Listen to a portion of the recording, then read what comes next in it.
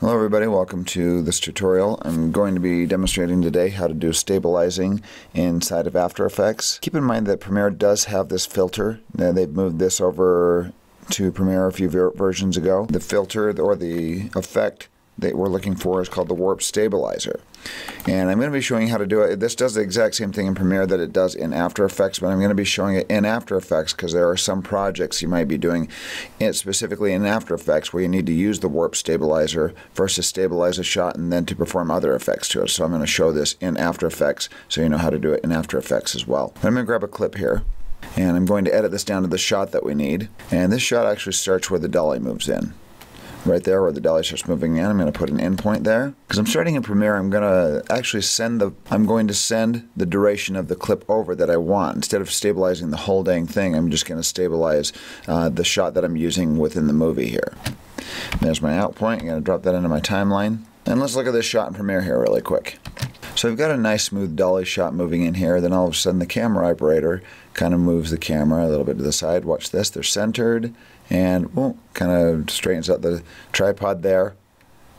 So the shot still looks pretty decent, but we got that little issue at the end there. So we want to stabilize that. You can extract a clip out of your Premiere timeline and just do effects to those specific clips. When I do this, I usually grab the clip and I hold down Alt or Option on a Mac and drag the clip up so I have a duplicate of the file. If I ever need to reference the original, there it is right there, but I'm going to send this top clip to After Effects. This clip is going to be replaced by an After Effects composition. I'm going to right click on this and say Replace with After Effects composition. After Effects will open up and ask me where I want to save it. I'm just going to call this Stabilize Dolly and save this.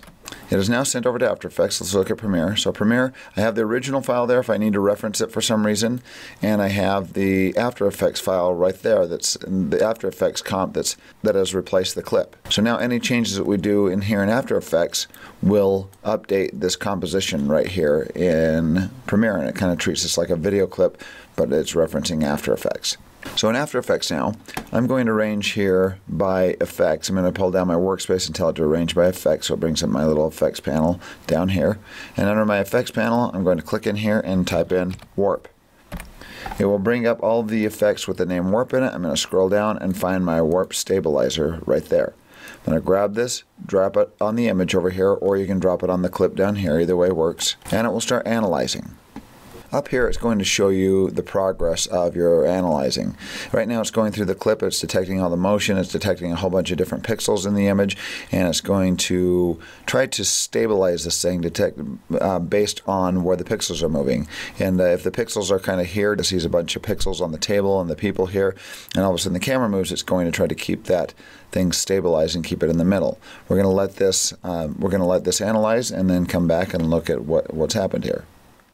Alright, and as this finishes up here, one thing I want you to notice is it changes from the frame count, how many frames it's analyzed, to the time remaining as well. So it gives you kind of an estimated time as well. Once the analyzing finishes, you'll see this bar come across that says stabilizing, sometimes solving the footage as well. So right now it's stabilizing, and this doesn't take as long as the analyzing does.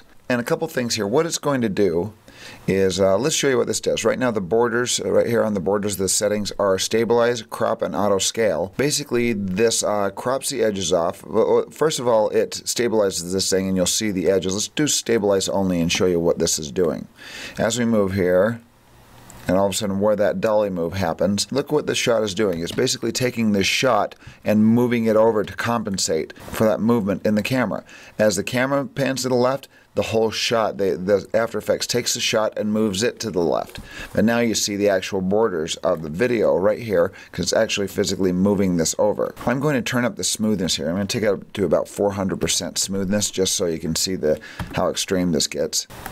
And there we go. That's a little bit more extreme there. As we play through this, you can see the shot. You'll see these edges kind of move in as there's variations in the camera movement.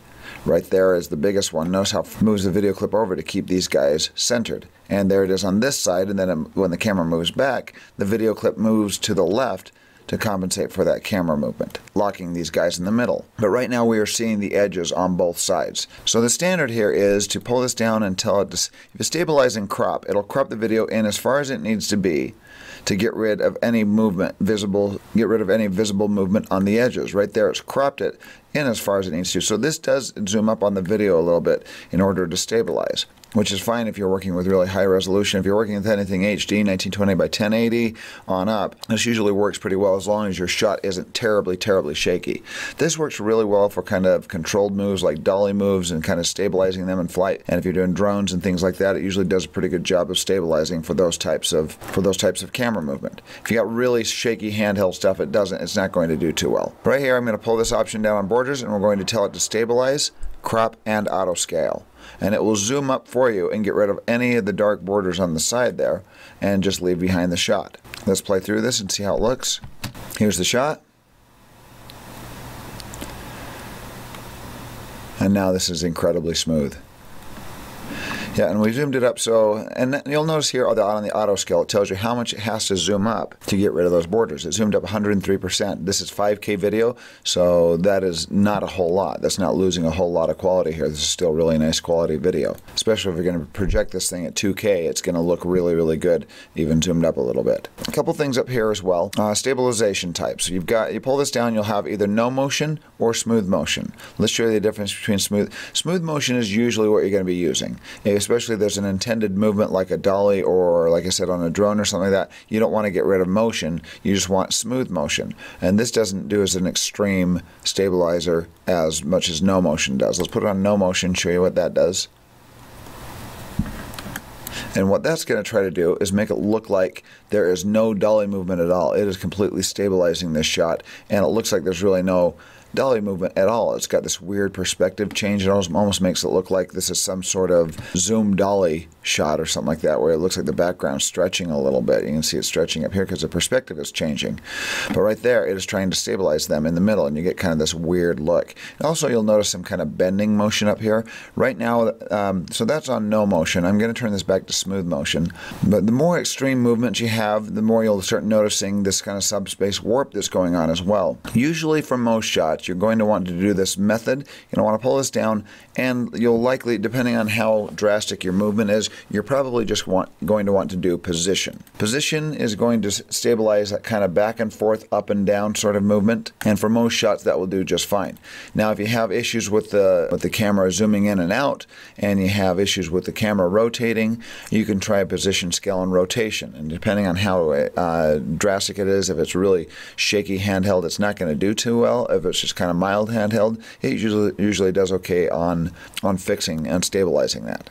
Now, perspective is if the camera basically tilts up or down and changes the perspective, it's going to try to fix perspective. This will only work on a few different instances, and subspace warp is really about the only thing you want to use subspace warp on is if you're getting kind of that CMOS sensor jello effect where the top, and you get this on a lot of cell phones, where the top is, especially when there's movement, you'll see the top kind of shake at a different rate than the bottom. And CMOS sensors do this kind of scan rate from top to bottom, and the subspace warp tries to fix that, and usually does a pretty decent job. But for shots like this with the dolly movement, you really just want to stick with position, or at the very most position, scale, and rotation. This shot, I'm just going to stay with position, and that way it's only zoomed up. At 400% smoothness, it only has to zoom up, because this shot isn't too extreme, only has to zoom up 102%.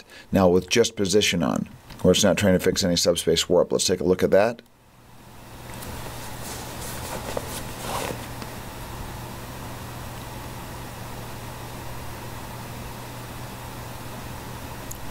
And that looks really good. Looks very, very smooth. Now if we turn this off, let's look at the before here. Here's our before shot. And you get that move, that correction to the left there, and then again to the right. And this basically, the stabilization basically gets rid of that. So once again, kind of the standard, if you just got some dolly shots that you're correcting, or drone shots, you're probably just going to want to turn on smooth motion, and down here, position, and possibly position, scale, and rotation, and that's about it. And then on the framing, you're just going to tell it to stabilize, crop, and auto scale. And those are the major settings. There are some advanced settings under here as well. If you get really, really shaky video, you can experiment with these, but that's essentially all you need to do with the warp stabilizer.